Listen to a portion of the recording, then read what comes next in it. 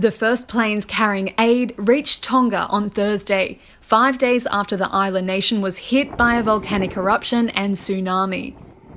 Australian and New Zealand aircraft touched down with water treatment gear, shelter, kitchens, and a sweeper to remove ash from the airport. The delivery of the supplies was contactless to ensure Tonga remains free of the coronavirus. Over 100,000 people have been cut off from the rest of the world for days. The disaster severed an undersea telecoms cable that was one of the few links to the outside. Tongan lawmaker Fatafahe Whakawhanua said he was relieved to hear from his family after telephone lines were partially restored. The Tongan people are courageous and we're very resilient.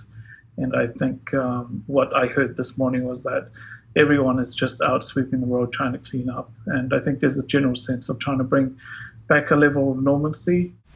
Footage has emerged of the aftermath, showing ash-covered debris and trees torn from their roots.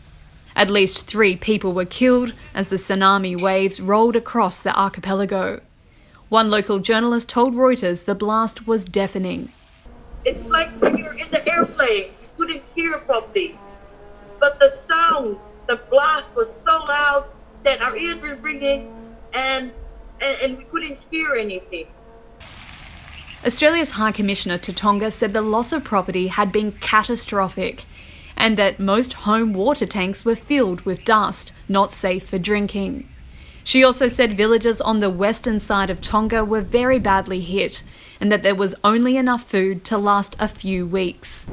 2 more ships from New Zealand with supplies are to arrive on Friday, and another from Australia setting sail on the same day.